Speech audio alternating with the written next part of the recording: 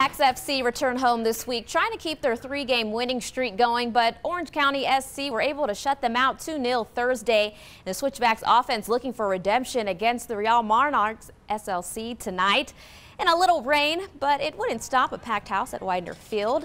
16 minutes into this match and we were scoreless. The Switchbacks have made their way to Monarch territory, and it's Deshane Beckford who's able to ensure that this kick will go in. Widener Field goes crazy for the first goal of the game.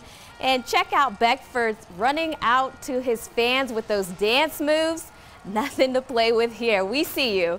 Well, about 22 minutes in, Switchbacks still lead by a goal. The ball makes its way to Beckford again, but this time for the assist to the one and only Haji Berry, his 11th goal on the season. The Switchbacks would add another to lead 3-1 at the end of the first half, and they would keep the momentum going to secure the 3-1 win. Well, to baseball in the middle of the 6th inning of the